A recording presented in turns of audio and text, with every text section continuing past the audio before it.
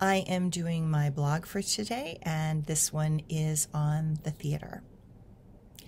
There are places that the body and mind can go, places where magic is made and ecstasy lives. The trick, as a dancer, is to make that happen on a stage.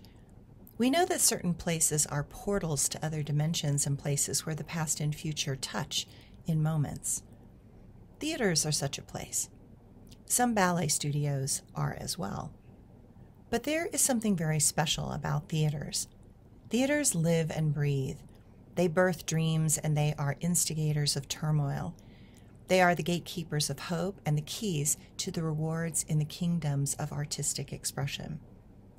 Theaters remember and hold the desires and fears of all that have set foot on that sacred ground. It is a special place where some expectations are achieved and others are broken to pieces. It is a place where an audience goes to retrieve the deep emotions that are buried and securely hidden behind the facade of respectability and appropriate behavior.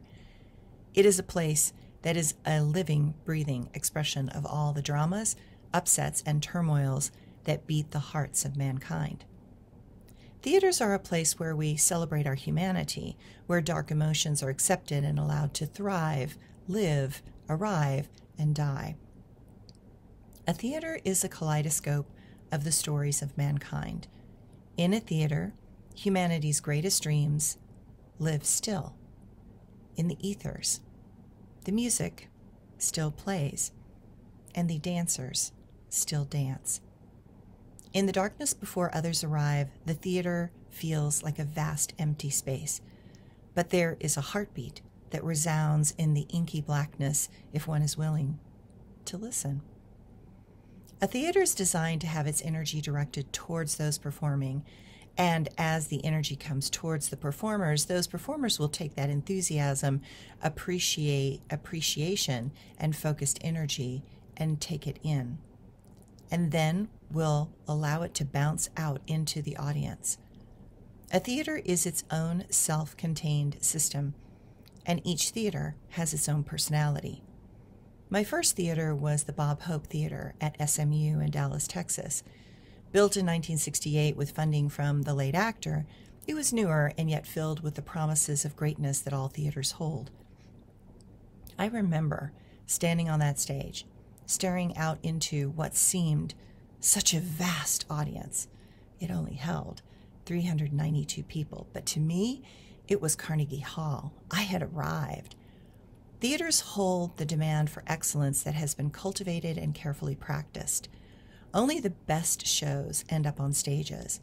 Performing is expensive. It takes a lot to put a show together.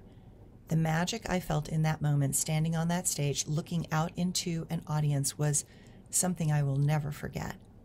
I knew this was my place. This was where I belonged. This was a place where dreams were made and where the energies birthed here could continue to inspire others forever. The first time I heard applause for my dancing was the pinnacle for myself as a small girl.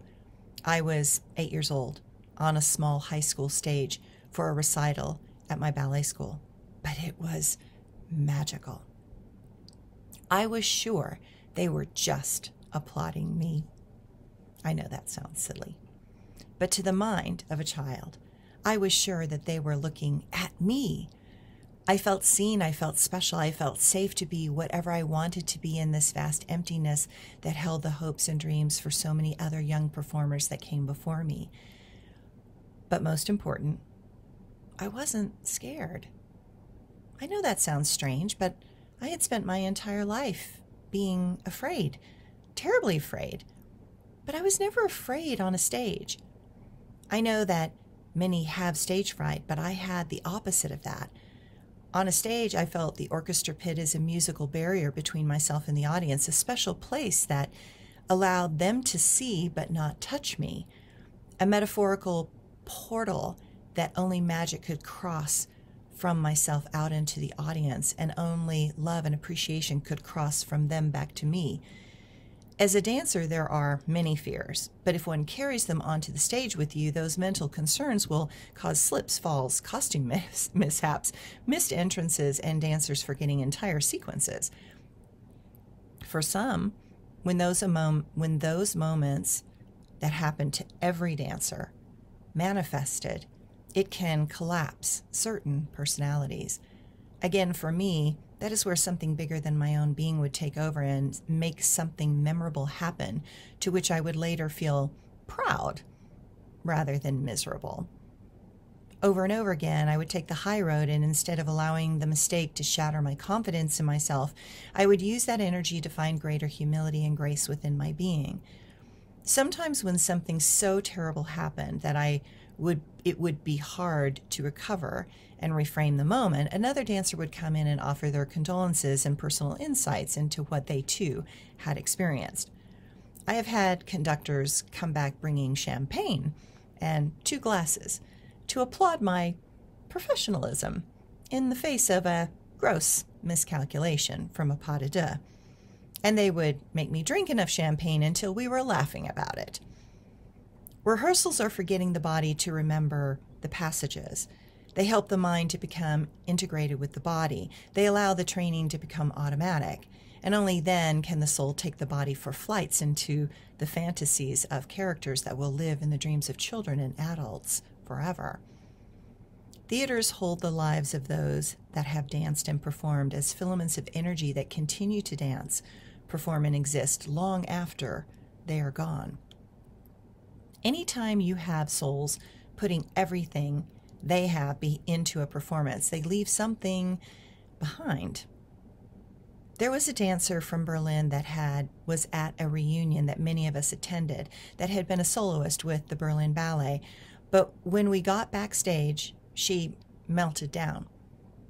We had been allowed backstage before the bedroom scene in Romeo and Juliet. This woman was having a combination of a panic attack and the rapid expulsion of deep grief. Many of us went over to console her. She just kept saying, I can't take a step onto that stage, and then would burst into tears again. I told her that she could. This was her stage. This was her place in another moment in time, and that made her just cry more. She said, you don't understand. Performing on this stage was the happiest time of my life. Nothing had ever been the same after I let ballet go. That is true for all of us that have been in the theater and performed live. Nothing can replace such a space, a feeling, or such a moment of intense concentration and focus. We are in that moment being the best that we can be. We are reaching with our fragile human self to something that is beyond our capacity, but we long for those ecstatic moments that transcend time and space. We intuitively connect to the hearts and souls of those before us that will magically come after us. We leave an echo of our attempts behind for others to connect to so that they too can learn to fly. We are the spirits that empower the impossible to move beyond the body and show that we are a divine light. Even now, my past is a living, breathing part of the hopes and dreams of those that are stepping onto that magical world of live theater. I give that light and love, even if it is unconsciously still dancing in those theaters of my youth or the powerful great halls of my professional moments. This is what makes life transcendent and memorable. This is what beats the hearts of all performers.